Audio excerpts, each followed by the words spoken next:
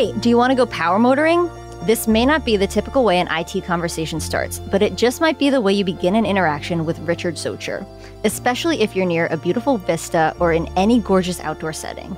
But power motoring is only Richard's hobby. His job is chief scientist for Salesforce. As the chief scientist, Richard wears a couple of different hats. He and his team focus on publishing new research data, doing applied research, incubating, and working on all the capabilities of the Salesforce platform. The type of work Richard and his team do extends across many fields, but lately they have been narrowing in on AI and all things Salesforce Einstein Voice Assistant. On this episode of IT Visionaries, Richard talks about his origins, including the work he did as the founder, CEO, and CTO of MetaMind, the current and future state of affairs of AI and voice, and yes, his love of paramotoring. Enjoy this episode. IT Visionaries is created by the team at mission.org and brought to you by the Salesforce Customer 360 platform.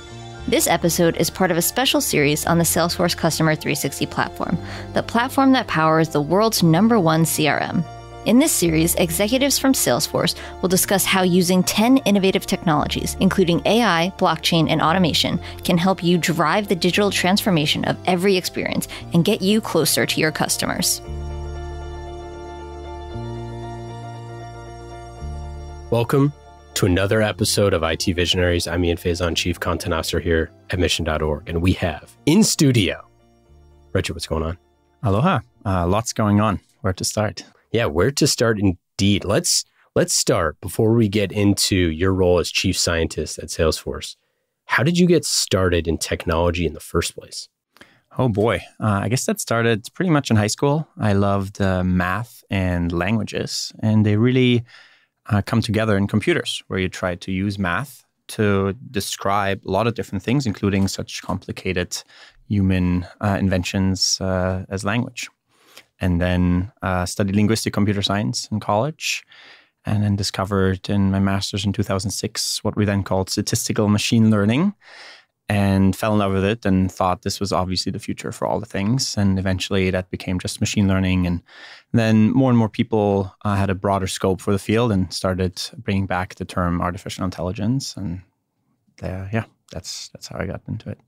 Is it true that you have over 40 patents or at 40 patents? Oh, yeah. That's probably already an old number. We already have a bunch more. Yeah, our group is very productive. When you were finishing up after Stanford, you founded a company called MetaMind, right? That's right. So tell me about the company. So at the time, I was really excited about artificial intelligence. And that was sort of what my PhD was about. And during my PhD, I had a couple of companies reach out to me and asked whether I could work for them. And originally, I actually was on an F1 student visa, so I couldn't. But then I got my green card during the PhD and was able to do a little bit of consulting. And I noticed how these different companies asked me to do these different things, but there's clearly some underlying technology there that is very common, and that we could actually, if we built a good platform for, make useful for a lot of different companies. And it felt a lot more meaningful to try to build that platform that would empower a lot of other companies that aren't the likes of Google and Facebook and Amazon and have multi-billion-dollar R&D budgets, and make AI accessible for everybody. And that was the original idea of MetaMind. But then, of course, as you go in, you have to realize you really need 3 different ingredients to make AI successful in a company or for a product, whether it's a startup or larger enterprise company. And those 3 things are data, algorithms, and deep understanding of the workflow and the industry that you want to tackle with AI. And so in the startup, we're really good at the algorithms. Yeah. But not really the other 2. So why do you feel like this was so important? Is it like to democratize that so that everyone can use it? Like, why was that important to you? So a couple of reasons. I think AI as a field is probably the most exciting field right now for humanity, partly because it captures the whole spectrum from, on the one extreme, telling us who we are as a species. Because by and large, we define ourselves through intelligence. We're not as kind to other animals that we deem a lot less intelligent than us. And defining intelligence tells us a little bit about ourselves, what we mean by intelligence, and then having a constructive approach to intelligence, being able to build it, makes us understand it better. And that has led to, for instance, in the beginning, people thought playing chess. The smartest people play chess. So if we can play chess well, then everything else will kind of follow and we'll do other things in AI. But it turned out it's much harder to just walk and get the mail than to play chess for computers. And so it told us a lot about our intelligence. And so that's one side of the extreme. And the other side is it just makes a lot of money. It's very useful. It can make our lives simpler. It allows us to get rid of most repetitive tasks that aren't that exciting to do in retrospective, and everything in between.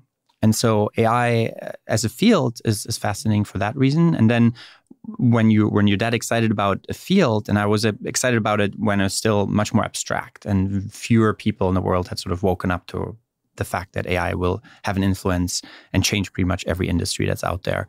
But then when the rubber hits the road, so to say, and you really want to use it, it turns out it's sometimes better to have a service that companies can pay for than to throw some open source software over the fence. And then companies just don't know how to actually use it. And so I thought it was at the time, I thought it would be a great idea to try to lower the entry barrier. And we made it as easy as just drag and drop files into the web browser, and then you can have a trained AI.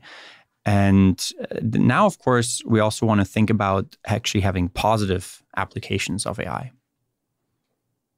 Yeah, so let's talk about some of those positive applications, because I think sometimes, like you said, kind of people focus on maybe the negative or the other sides of that, but there's an extremely large amount of things that we haven't even come close to tapping into yet. What are some of those examples that you've seen?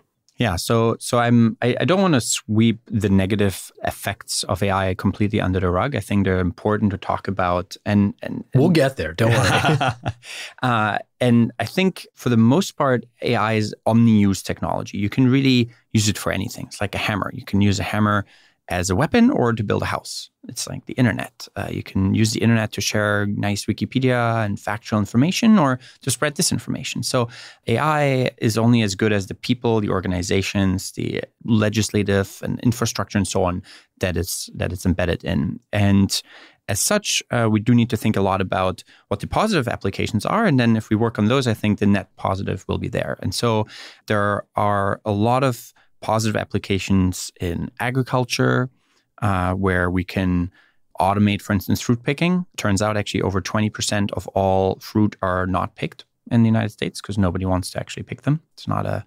particularly fun job in the sun in the fields. And that leads to food waste and so on. And I think in retrospect, we'll see similar things to what we saw in the previous Industrial Revolution, where there might be jobs now that people do say, well, I don't mind driving a truck. Truck driving is a fun job for some.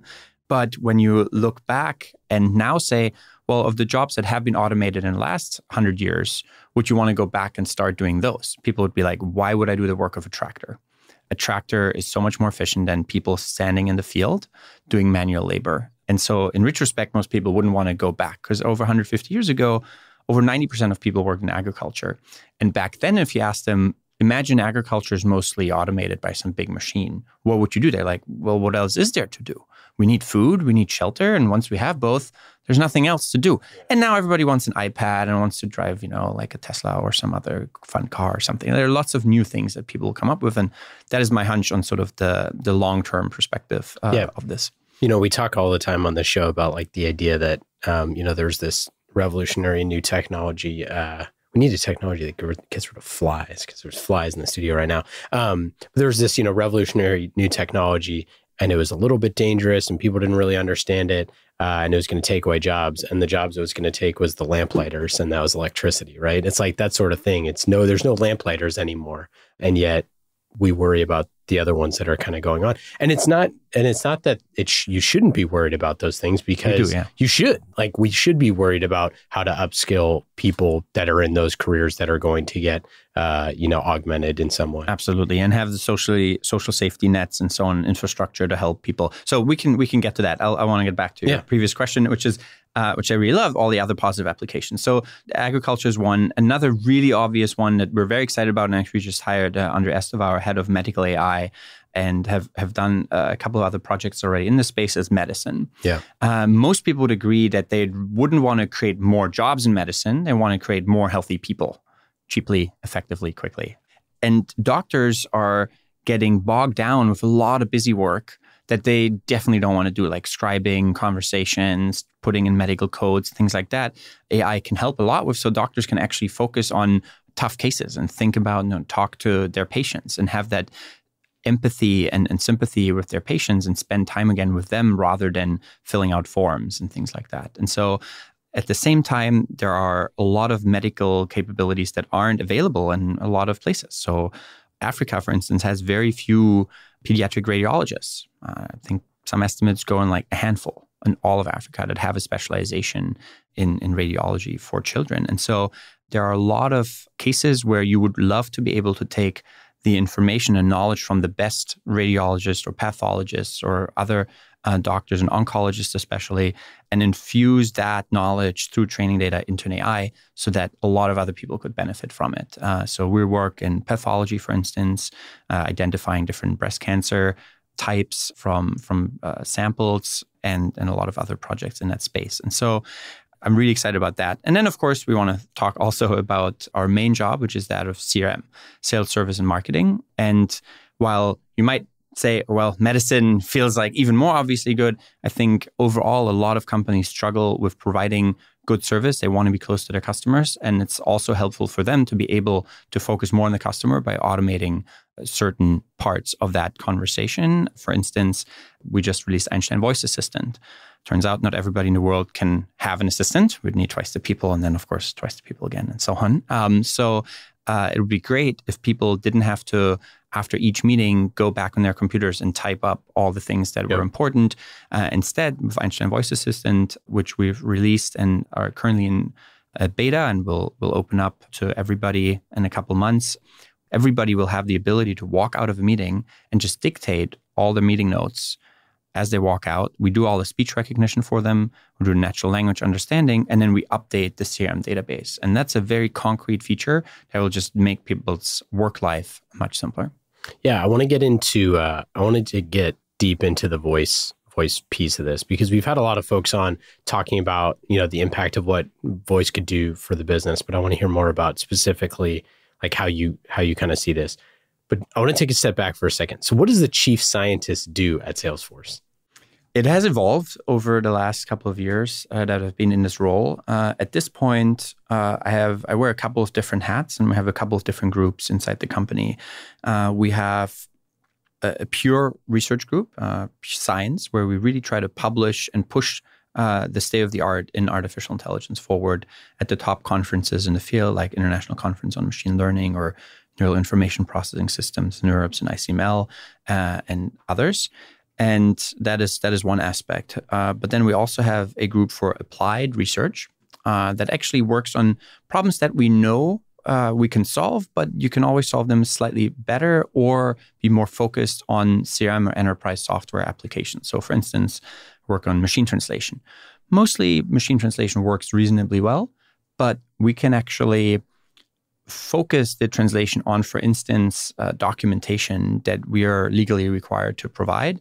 And in that, you have certain terminology, for instance, that if you just use an off-the-shelf translation software, it might mess up a translation. It might translate Salesforce as, into German or Japanese or something as the force of the sale or something, when really you need to just keep that phrase intact. And so these are examples where we can infuse and focus on AI for CRM and still do some research that pushes that field forward. And then that's the second part. The third part is the really exciting aspect of incubation, creating new products that are maybe a year or 2 years out rather than a quarter or 2 quarters out. And incubating new products that are to a large degree dependent on AI actually working reasonably well. So the Einstein Voice Assistant I just mentioned is an example of that, where we actually were able to create that, even though it wasn't a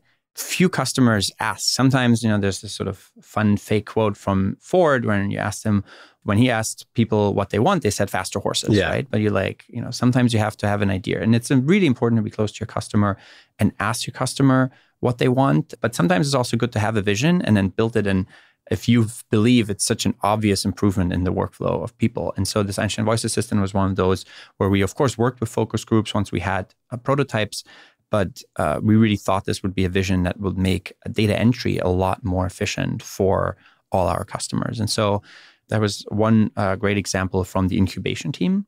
And then the fourth team is the platform team, where we identified a bunch of capabilities similar to MetaMind, my startup, that were needed across the company. So for instance, text classification or image classification are use cases that come up in all the different clouds, sales, service, marketing. And so we provide a centralized AI service that serves different kinds of models. External customers can train their own models, but internal teams can also train their own models and infuse AI into their different products. And that platform powers not just the Einstein Voice Assistant and things we incubate, but also features of other clouds like the chatbots that we have in Service Cloud. So and I'm so curious about voice because, I mean, it's so clearly like here for, every single sales rep of the future is going to have this. Like, it's so obvious. But, not too long ago, every single sales rep was, having to manually record their calls into Salesforce, or having to manually update emails in Salesforce. And like now all those things you just, like the brand new sales rep that just graduated from whatever, SDR or whatever, doesn't have to deal with any of that. How quickly is voice going to be the new normal? I think it's something that we're thinking a lot about. You'll hear a lot about it in a couple of weeks at Dreamforce. We'll have some really fun announcements. Wish I could share them with you right now. Really, really stoked about them. But it's clear to us and to many people that voice is a very natural way to interact with you, and it's a natural way that customers interact with your company, right? So I think if you call in the next couple of years your bank or your insurance company, there's an old way of dealing with that, which is you either wait and listen to jazz music for 10, 15 minutes before you get a really qualified rep, or you have to work your way through an IVR system where you press, 1 if you want to talk to these people and 2 if you want to press, and you have to hear these menus forever and then sort of go through a large menu tree. But I think the future will be a combination of those experiences, and instead you can just say what you want, and you might not necessarily talk to a person right away, but the AI might actually solve your problem while you're potentially waiting for a person, and you might not even have to talk to a person anymore. And so the capabilities that you can automate on the service side, I think, will increase over the next couple of years, and that is just a very natural interaction to solve things. Now, I think on some level, people were almost too excited. I'm very excited about voice, but there are still use cases where it is really nice to have an interface. For instance, anything that involves a long list, like a list of hotels. You don't want to have to sit there and say, hotel number 1 is 0.3 miles from the city center, and it has 4 out of 5 stars, and it costs, and then hear that 20 times, right? You just want to see pictures, see it on a map, and there are still good uses for visual interfaces. And sometimes relationship to voice interfaces too. Like you can see how you might ask a voice assistant a question, and then they will give you a presentation that is visually stimulating and exciting about the numbers with the right kinds of plots and graphs and so on to make the data come alive for your answer. So we're also working, actually, one of the fun research papers that we published in the last couple of years is on translating natural language English questions into SQL queries. Wow. So it's in some ways it's just like translation, but the output here is a very structured form that enables people to interact with their data in a much more natural way. And that, again, can be connected to voice, of course, so that people can just make use of their data much more quickly. So it's we see voice as important for both our customers as they interact with the CRM, but also for our customers' customers as they interact with, the brands like Adidas or a large company. Yeah, because you've mentioned in the past that like each company has its own like lingo and private data, and they want to have control of their vocabulary and speech recognition and things like that.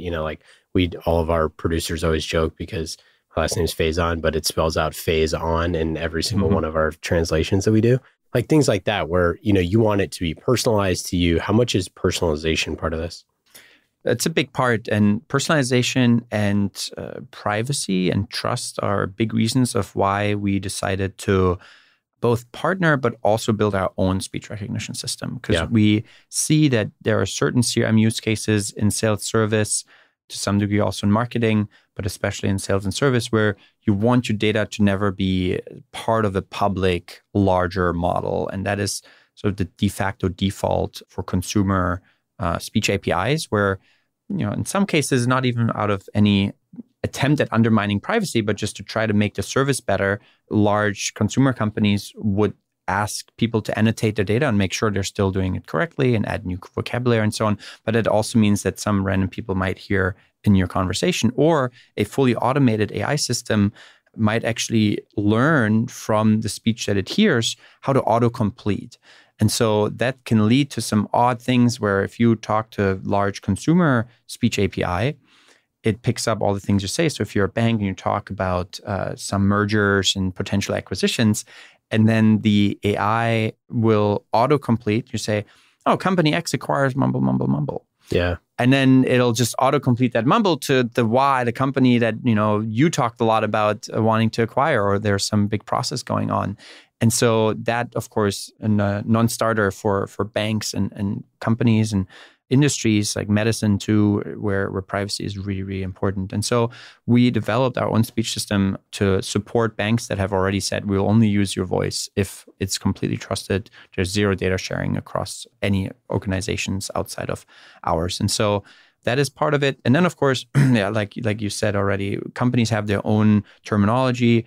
Srinivas Talapragada is our president of all of technology, my great boss. And that term and his name is not that common. And so it'll probably also get butchered by a speech recognition system and not correctly transcribed. And so we want to be able to allow companies to add their own terminology and say, these are words that we care about. And if in doubt, it's probably one of these rather than something completely different. What are some of the use cases that have surprised you that you didn't think would be as far along as they are potentially? I think the ability to have voice conversations over the phone is pretty surprising, and I did not think that could come as quickly as I think it will now. Do you mean with mobile or? Yeah, just pick any phone number and take a call and actually have a back and forth conversation in a dialogue system. That is pretty amazing that we got that to a reasonable degree. And for, still small use cases and small domains, but I think we're approaching it now in a much more scalable fashion, such that I can see in the next couple of years, maybe most 5, maybe much less for some organizations, we could automate and automatically answer somewhere between 5 to 80% of all the incoming service questions. Wow. And whether it's 5 or 80 really depends on what kind of organization you're in, right? If you have a lot of technical questions that are, I have this operating system and this database version, and now I get this random error message every time, these 5 things align, AI will probably not be able to automatically answer that right away over the phone. But if you're, a food delivery service, and mostly it's people are like, my food came cold, I want a different one, or I don't like it anymore, or something, you have a lot more ability to automatically answer that, and you have a much larger volume, and the cost per transaction is high given how much revenue you get from each transaction. So you'll see different industries really benefit from that technology more so than others. I want to talk about customers a little bit. The CIOs that are listening have 2 sets of customers, right? They have their internal stakeholders, and then their, external, their actual customers. How do you kind of look at that kind of internal versus external with voice? Because there's so many things that, CIOs are trying to automate internally, that are trying to figure out how to change, how to speed up processes, how to empower employees. But then, conversely, a lot of them are talking to customers every day and need to figure out that piece too. It is something that we as a company actually think a lot about. We call it B2B and B2B2C. Yeah. And the examples I already brought up, we had both, right? So the Einstein Voice Assistant is mostly for the CRM users to make the work of salespeople more efficient and spend less time sitting there doing data entry into the CRM. And the ability to have conversations or service chats that you can already have over websites, over text, with customers of our customers, end users or consumers, we also want to empower those capabilities. So we do really think about both. With the rise of, and truly the rebranding of the Customer 360 platform, I always think about this, the idea of voice as like, for your customer, it's like the most potential annoying piece of like, everybody just gets on the phone and then they either hit 0 or they say representative, right? Because like nobody wants to deal with the automated thing. It's actually gotten worse. Like it was better when we just had human beings answering the phones. And that a lot of people say, oh, if I had an AI or human, I would take the human. Of course, if that's the option, just to straight up get a human right away, that might be the best experience for most people. If that human knows all the answers to their question and doesn't have to escalate it to another more knowledgeable person.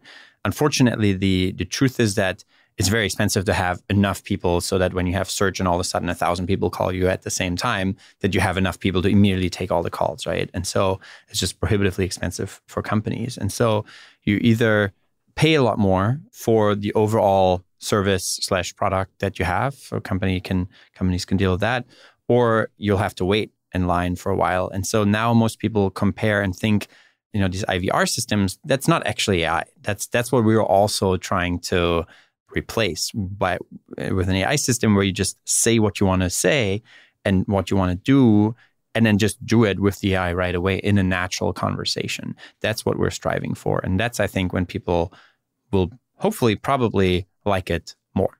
Well, and, half the problem is authentication, right? It's like you spend the first, minute of the call trying for them to figure out who you are, right? That's right. So that's the first problem. And then once you get to a human, then they're like, need to figure out who you are again. You're like, didn't I already give all this information? That's right. So there's some simple things that you can do on the integration and actually the handoff. And this is something that we think about a lot. We don't actually focus on trying to replace people. We try to make them more efficient. Yep. And in this particular case, it's actually very nice if a person on the other side of the phone doesn't have to ask again for all your credentials. And in some cases, you might also have a mix of AI and people where people might hand it off.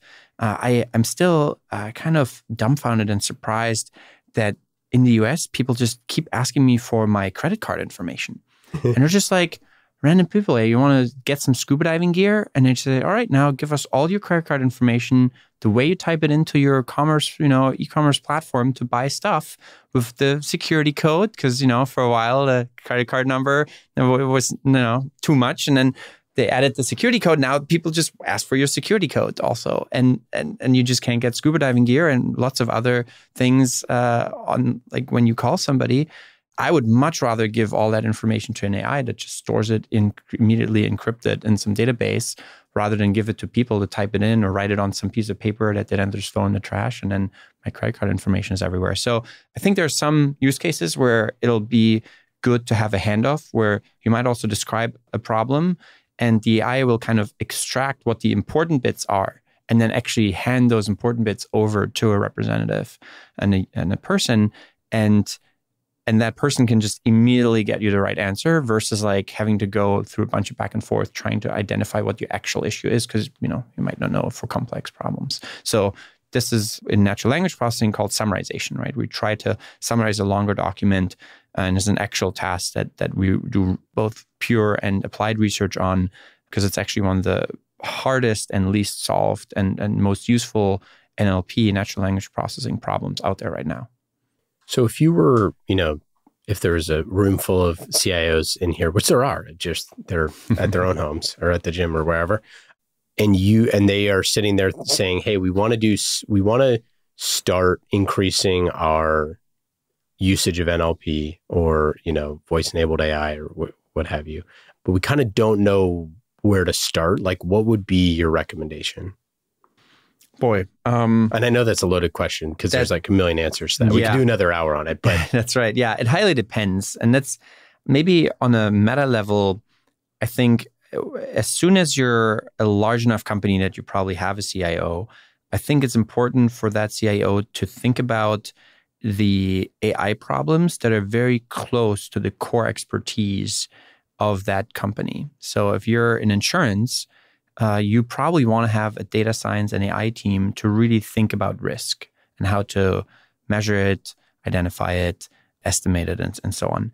You ideally don't have to ask your data scientists and AI or machine learning researchers and practitioners to build a chatbot again, because there are companies whose number one and only priority is building that. And so likewise with voice, I think it'll be important to understand how important is it. If you're a speaker company, then probably you should have your own voice team, right? Because that is very close, like inputs, outputs of voice and sounds and music and so on. It might be something you want to own to some degree.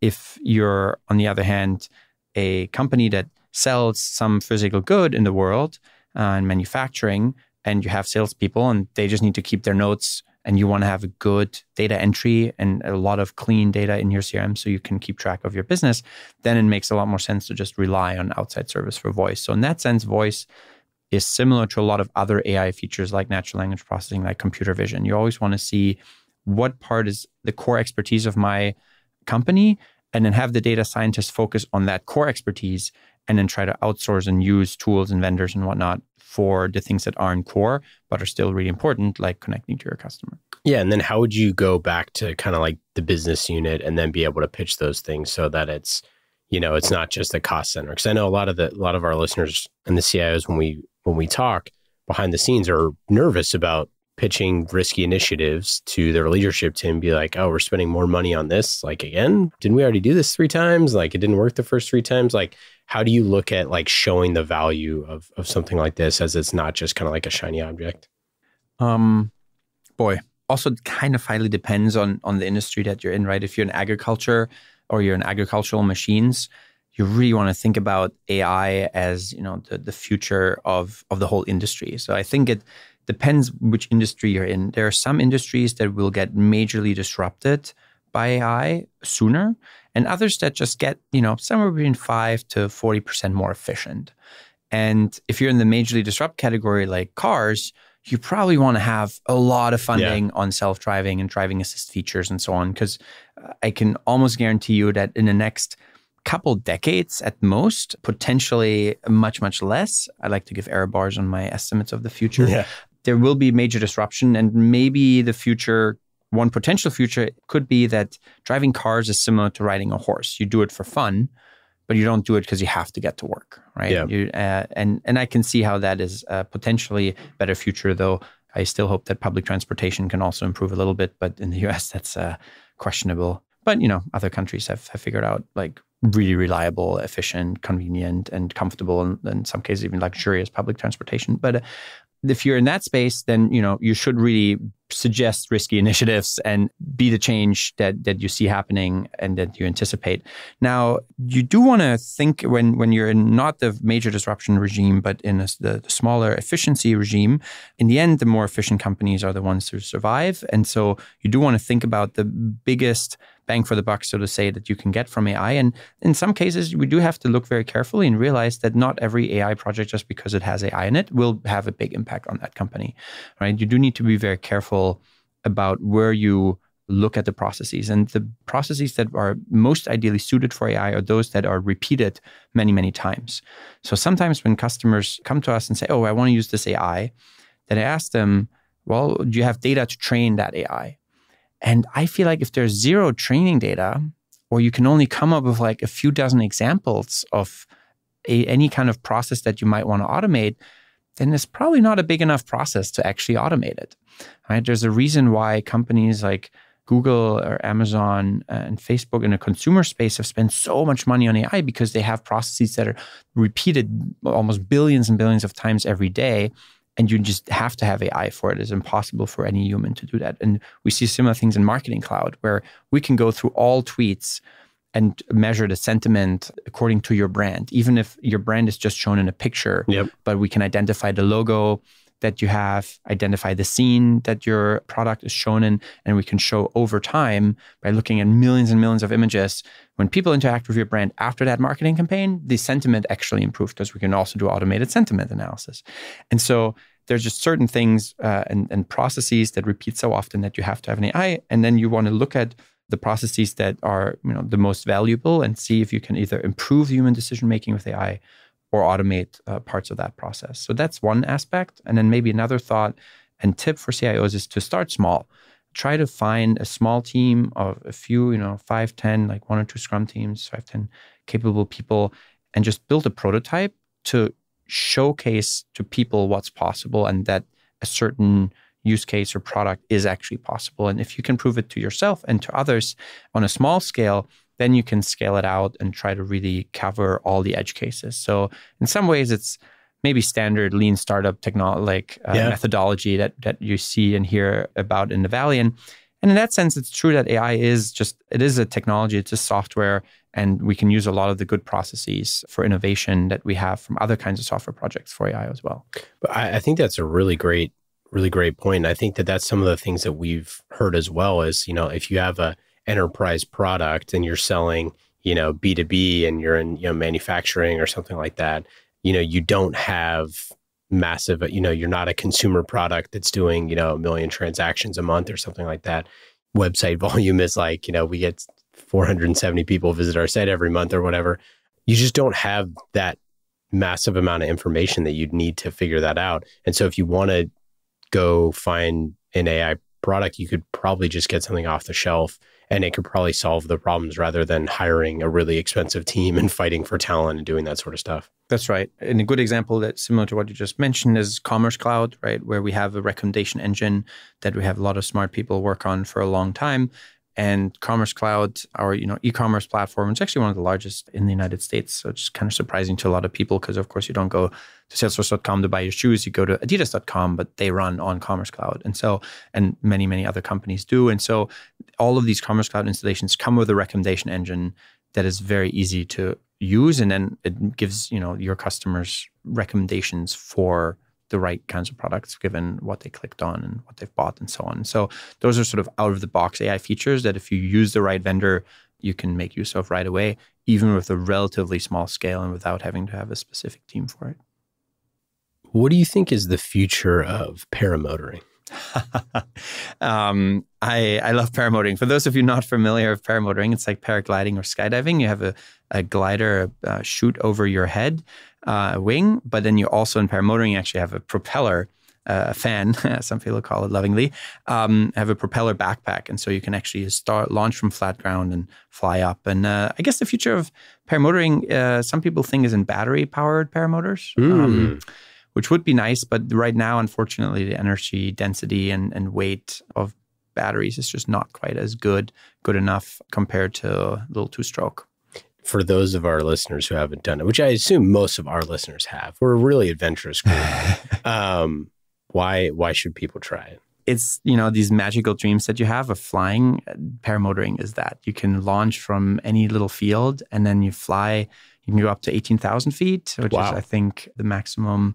Above that, it's a airspace. And you can just fly at like 3 feet off the ground and fly along rivers and lakes and explore beautiful nature. And it's just an incredible perspective that you get from it. And now every time I see a beautiful scenery, I just want to fly over that.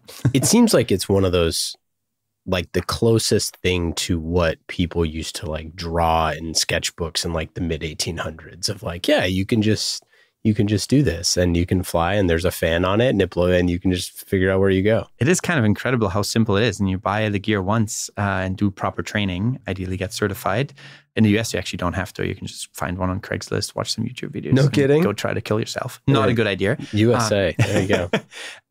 In other countries, you have to have a full-blown pilot's license. But anyway, it's so fun, so beautiful. I have a bunch of pictures online if people are interested in it on my Twitter.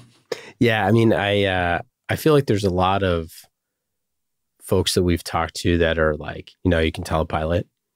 They've already told you they're a pilot. I tried. It was you brought it up in my defense. No, I know. But it's funny because we talked to a lot of people that are, I don't know, CIOs. Maybe they're thrill seekers. Spend a lot of time in front of a computer. But I think it's one of those kind of like wonderful parts of technology of like you said with earlier, AI can beat you in chess 100 times out of 100, but it's going to struggle. The robots are going to struggle to get your mail for you. It's like that sort of thing, right? the complexity of these kind of like simple technologies is pretty fun. And I guess last thing on paramotoring, yeah, it is a nice combination between adventure but also technology, right? You want to really know about your motor, know about your wing, know about the physics of flight, know about the weather and nature, and you learn a lot about the weather because your life literally depends on you not flying into a really bad weather situation. And they're not all as obvious as like those are really bad, clouds and thunderstorms. And so it teaches you a lot about the world, and there's a new perspective on it. So Salesforce Einstein has done something like 4 billion predictions. Is that right? We're way past that. Way past that? Yeah. Okay, so way past that. And you've recently released the largest publicly available AI language model. Is that correct? So what's next? I'll double click on this language model, which because I'm really excited about it. This is called Control, CTRL. We published it and we open sourced the model, and it's gotten, I think, already 1,000 forks and stars combined on GitHub. And it's basically a model that trained with a very simple objective, and that is to predict the next word. But with that objective comes then the ability to start a document and then have this model, the Control language model, actually autocomplete the text for you. And so you can say, for instance, I want to create a CNN article from 2003 where the UK Prime Minister meets the US President. And then it will just talk about George Bush meeting Tony Blair and generate that text. And you didn't say these were the right people at the right time, but it has picked that up from reading billions of other documents and then got that knowledge. And then, of course, it makes up other stuff that you didn't condition on. And when you change the date and the year, it will switch to the right president, UK prime minister in each year, and so on. So it's really fascinating. What is this useful for? Some people are actually worried about undermining democracy and what it could, generate fake other things. But I actually think that's a very unrealistic worry because everybody can just copy and paste a bunch of random text and say, or make up stuff and write this. Somebody said X, and you have. I always check think that too. Facts. I literally always think that when people are like showing these crazy things, I'm like, that humans can you can type on a computer anything and say this person said it, and then tweet it, which people do all the time, and spread it misinformation. I think obviously not to underestimate misinformation is a huge problem. But that being said, it's like humans can just do that. We just not, but like having a robot create fake stuff is like just as easy as a human. So I don't see as many problems as others in this. But what is interesting is you can actually also use this model and ask to create a more efficient marketing campaign, for instance. You can, if you have a certain message, you release a new product and you write a tweet about it in your marketing group, the model in the future can actually say, write this in a more engaging way. And it'll change the text for you based on the semantics and the content that you gave it. You can also use this model, I think, to just listen in on service conversations and eventually start responding to those service conversations. So things that we just talked about with voice and so on, when you connect that, such a powerful language model to that, it can just kind of learn it by itself. And then as service agents start a new job, they can see what the AI would say, or in some cases type when it's over text, over a website, or over email, and just click on the autocompletes that the AI suggested and then get better, or eventually change small things here and there as they get more and more knowledgeable than the AI that had listened to all previous service interactions in your company. And so I think it's a really powerful tool for useful text generation. And it's called CTRL, controllable language models. Yeah. We'll link it up in the show notes as well for people who want to check it out. So why'd you make it publicly available? Because we think it's a good progress for AI in the field. It's actually very expensive to train such a large model, and we want to make it widely accessible for everybody. We don't want to have this kind of technology be in the hands of a few and instead empower others to build interesting things with it. So other than control, there are a bunch of exciting things happening right now. We're actually looking at summarization as a really important task. And in fact, it's one of the most impactful and least solved tasks in the field of natural language processing. And one big problem in summarization that we identified is the way it is trained. and the way that all these neural network models actually deal with proper nouns, for instance. So it turns out in deep learning and neural networks, and which is basically now the underlying technology for all natural language processing models, all words are mapped to a list of numbers, a vector. And a list of numbers turns out to be very similar for first names. So Jason, Jeremy, and so on, John, they all get a similar list of numbers. And when you know that and you look at the summaries, you realize, sometimes there's some really big mistakes. We saw some summaries of a news article about a shooting, and it mixed up the teacher who helped end the shooting with the shooter. Mm-hmm. And so the name of the teacher became the name of the shooter in the summary. And it was, completely wrong. But the way summarization is evaluated is we look at n-gram overlap. How many words and phrases are overlapping between the original ground truth summary and the one that the model generated? And you can actually do quite well. You just mixed up two words, right? So 98% of the 100 words are correct. But it's a big difference about the factual correctness, right?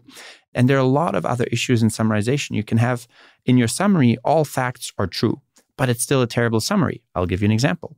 It was a sunny day and a plane crashed. And the summary is, it was a sunny day. It's a factually correct summary, but it feels wrong. Or you can even say X tried to punch Y, and Y ran away, X caught up, and then Y punched X. Now, if the summary mixes up the order and starts with Y punched X, then it feels like Y was the aggressor rather than just defending herself or himself, right? And so it's really important to get the order right and all of these different subtleties that matter very, very much for the factual correctness of summaries. And so we actually just today published a paper on tackling this particular problem in the field of summarization. So that's what's happening. And then, of course, there's a lot of connections to voice, but we'll have to wait for Dreamforce for some of those. Yeah, no kidding. We will have to wait. Just 3 more weeks or so. On bated breath. All right, let's get into the lightning round. These questions are going to be fast and easy, just like the Customer 360 platform, the #1 cloud platform for digital transformation for every experience. You can go to salesforce.com/platform to learn more. We love Salesforce. Obviously, I mean, you are the chief scientist, so of course you do. But for our listeners, check them out. We love them, and you will too. Lightning, fast questions. Richard, are you ready? All right, born ready. #1, what app are you using on your phone that's the most fun? Can't be any Salesforce one, non-Salesforce app. Windy. It's a app to tell you about the weather, and it tells you whether you can fly that day or not and where. Favorite book or podcast that you've read or listened to recently? I'm currently really enjoying From Dawn to Decadence, 500 Years of Western Cultural Life. It's heavy. I've been chewing on it for a while, but it's a super fascinating book about 500 years of not like which king fought which other king, but like all the interesting intellectual ideas that led to our civilization as we know it now in the Western world. Favorite thing to cook or eat? Some good California salad or good sushi. Good sushi, so good. Salad can't be the favorite. You should see my salads. They weigh like 2 pounds and have a lot of good stuff in them. I just learned yesterday, sounds so silly, but I just learned that a wedge salad always has bacon and blue cheese. Is that true? And where have I been? Under a rock. Favorite place, big traveler. So favorite place to travel. Ooh, I really love visiting Japan. It's such a just different culture, but so advanced in many ways and curiously different in others. And then also love nature a lot, Death Valley National Park and just the California countryside where you have a lot of freedom to go into the middle of nowhere, paramotor, kayak, jet surf, motorized surfboard, and various places. So really love California. What is not a lot of these out there, but what is your best advice for a first-time chief scientist? All the many first-timers. So it comes back a little bit to, I don't know if I can do that one really lightning fast. There's a lot, to say there. But I think really identifying the most important use cases for your company, identifying whether you're in that regime of major disruption for your entire company and the entire industry or field that you're in versus efficiency gains. And then depending on where you fall into that spectrum, really try to rally collect the data, make sure you have a really good data stream and way to access it, get all the legal stuff out of the way, and then identify, given that data and given the processes that repeat a lot, where you can add the most value, and then ideally create positive feedback loops where as the AI makes a decision, from time to time, people will change that decision or have a say in it. And every time a human interacts with that AI system should get better. And sometimes you have sort of the training is in batch or somewhere outside of that standard workflow. And that's rarely how AI will get really, really good and become an important part of the workflow of that company. What question do you never get asked that you wish you were asked more often? Well, you asked that paramotor question, so that was the first. So that's probably the closest one. But I think in terms of AI, sort of pitfalls, things you can do wrong with AI, focusing on sort of cute projects that don't really have large impact on the important parts of the workflow in the industry that you're in, making sure you have, this sort of this dirty secret that AI is only as good as the training data that you give it. And the fact is that a lot of time is spent on getting that data question right. And a lot of companies come to us and say, oh, Richard, saw this cool AI. We want to do some cool AI project. I'm like, okay, where's your data? And then the truth is that I don't hear back from many of them like for 6+ months. Yeah. And then when they have the raw data, because they're properly digitized, they're probably collecting it, it's all in one place and not in 5 different places, and like some SQL database here, some on-prem stuff there, some Word documents in that folder and so on. You have it all in one place, which, putting my Salesforce hat on, a CRM is a good place for that. Then you need to label it too.